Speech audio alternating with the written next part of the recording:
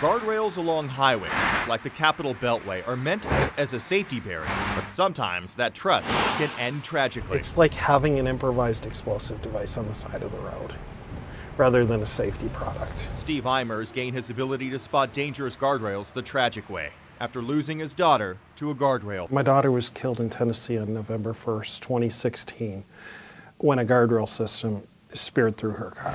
We drove around the Beltway with Eimers using his expert eye. See, that one's damaged right there. To find so-called Frankenstein guardrails. Frankenstein? No, it's not this one. Like parts from different people creating a dangerous monster. This is how the term Frankenstein guardrail got its name. This is a square peg in a round hole. Putting two different brands together of a guardrail and an end terminal is against federal guidelines. This is because the parts may not collapse as intended. These don't go together. Eimers' loss of his daughter does go together with the tragedy of the Alonso family in Georgia. When Mark Alonso spotted the freeway wreck of his 18-year-old daughter Isabella in 2020, he told our Atlanta sister station WXIA he knew something wasn't right. I drove by the wreck and I saw the guardrail and I saw her car.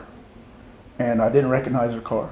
It was so mangled. The guardrail was sticking 10 feet up in the air. Instead of cushioning the crash, Isabella's doctors said the guardrail fatally separated her spine from her pelvis. They already told us that she wasn't going to make it. And I said, do you see Jesus? And she shook her head. And I said, we'll go with Jesus and we'll see you soon. And this is it. Back on the Capitol Beltway, This rail here is supposed to collapse and move out of the way. Steve Eimers spotted 3 Frankenstein guardrails. So this is made by a company called RSI. This is made by Trinity. One on Old Colchester Road in Lorton, Virginia. This, if impacted, it could spear and kill somebody. This rail will go to right here. Another just south of the Walker Mill Road on-ramp. And it's gonna lock up.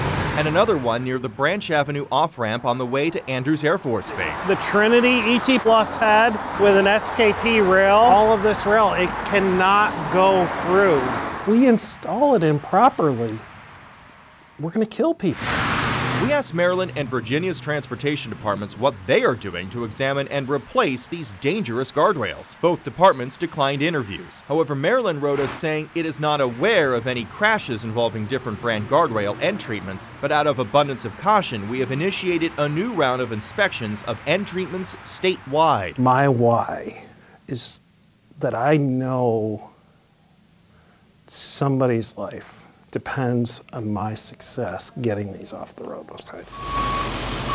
Video shot by Virginia's transportation department shows it replacing the Frankenstein guardrail we told them about. This after confirming 2 separate brands were used by a contractor. A VDOT spokesperson didn't commit to the same statewide inspection promise as Maryland, but said it is evaluating opportunities to identify any non-standard installation of guardrails. Driving around the Beltway, You've got to imagine it's your child that's going to hit it. Nathan Baca, WUSA9.